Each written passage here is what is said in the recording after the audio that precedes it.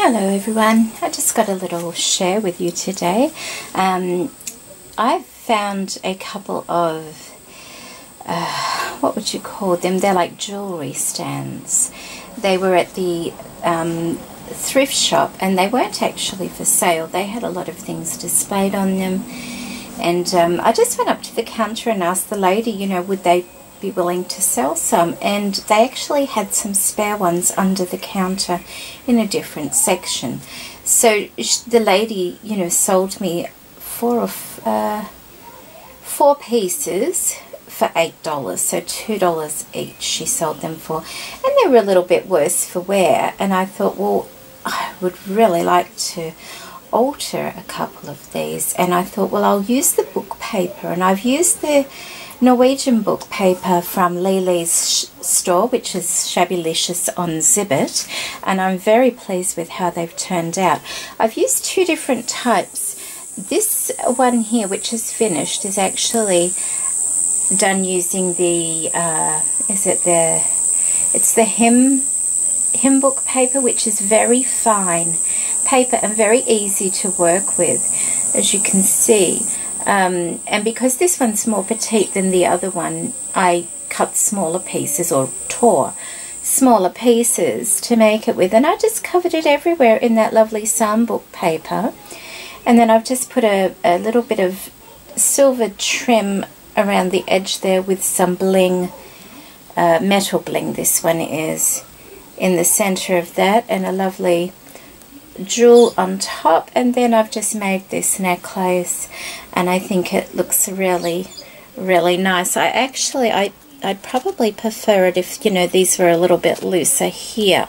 So it may have to be glued into space, but I don't, into its place, but I don't want to glue it just yet because it's for somebody. So that's the first one I've made, and I'm very happy with how that one's turned out. And it, like I said, it's quite a petite little model, and I have seen these for sale in Lincraft in Australia, and they range from $10 to $20.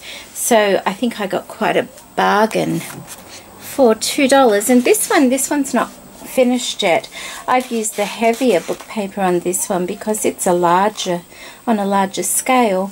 And I think this one will lend itself to some beautiful antique, like an antique lace ruffled collar or something like that.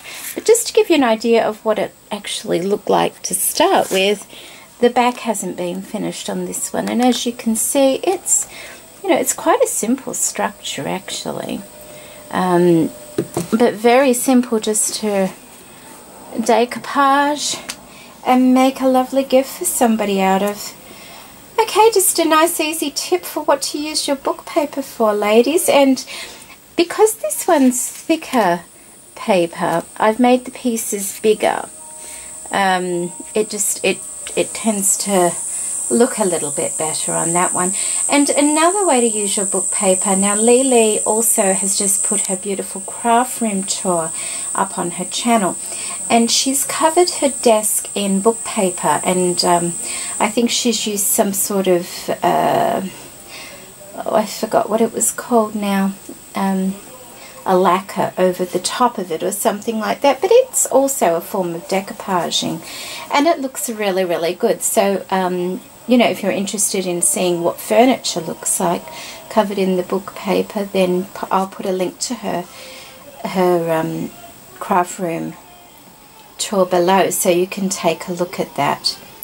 Okay, thank you for joining me again today, ladies, and if I don't have any more videos up before Christmas, because it's getting very close, it's like I think 5 days away now here in Australia, I'd just like to say Merry Christmas to everybody, and I hope you have a wonderful, wonderful day on Christmas, but for the entire week, you know, just to have a lovely time with your family.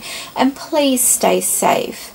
Everybody's rushing around at the moment, and it just, you know, being on the roads is mad, and people just aren't watching and they're being impatient. So please be careful, especially people who are having lots of snow and ice and rain at the moment. Please be extra careful when you're traveling around so that you can spend Christmas with your family. Okay, thank you for joining me today. Bye.